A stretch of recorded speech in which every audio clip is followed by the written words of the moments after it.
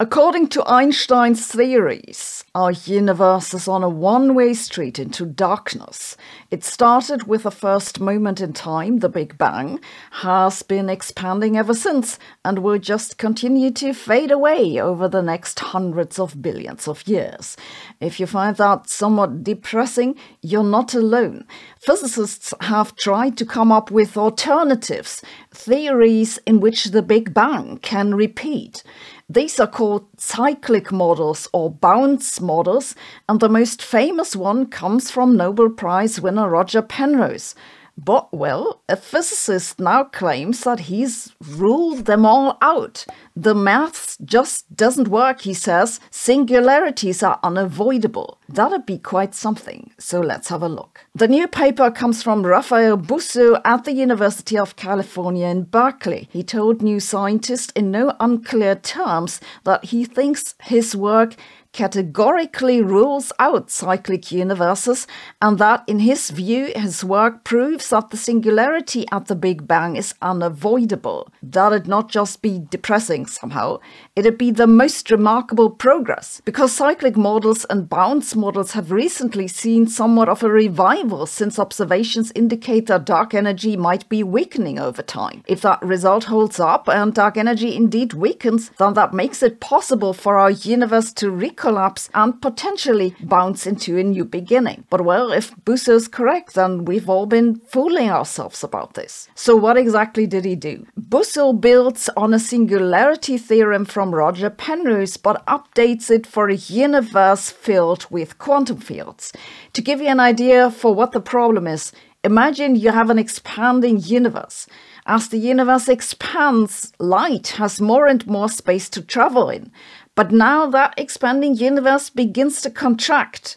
The light has less space to go and it's squeezed back into smaller regions. If you keep contracting the universe, eventually there'll be regions where the light won't be able to ever get out. But this is what it means for a region to have an event horizon, just like a black hole. And this is where the singularity theorem comes to bite, because that says that once you have a horizon, you must get a singularity. No bounce, no cycles, but infinite density and the end of time. Well, physicists have said, but quantum something happens and that prevents the singularity, and then we can bounce and cycle.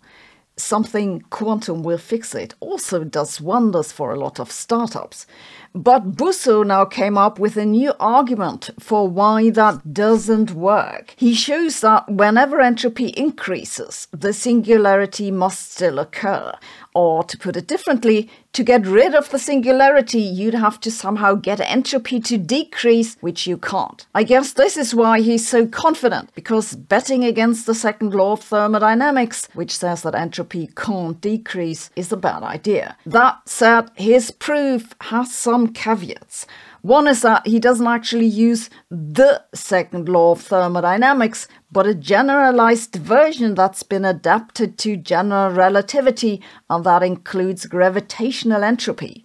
Problem is, we don't actually know what gravitational entropy is.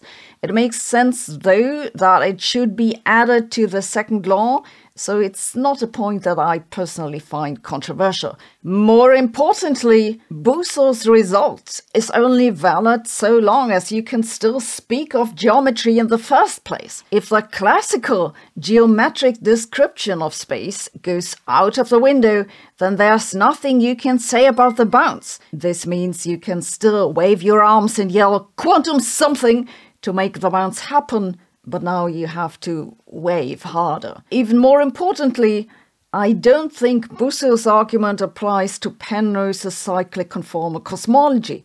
This is because the point of Penrose's model is that at the end of the cycle, the gravitational entropy gets erased and the universe starts over anew. So that model just doesn't fulfill the assumptions of Busso's proof. This means I think the author is somewhat overstating his case when he says that it categorically rules out cyclic models. On my bullshit meter, I give the interpretation a 10 out of 10 because I think it's just wrong, but I give the paper a 1 out of 10 because I believe it's technically correct. If this paper turns out to be wrong, We'll find out in a few trillion years, so just hang tight. I used to get a lot of scam calls. I found out that this happened because my phone number had leaked from some websites I must have once signed up to.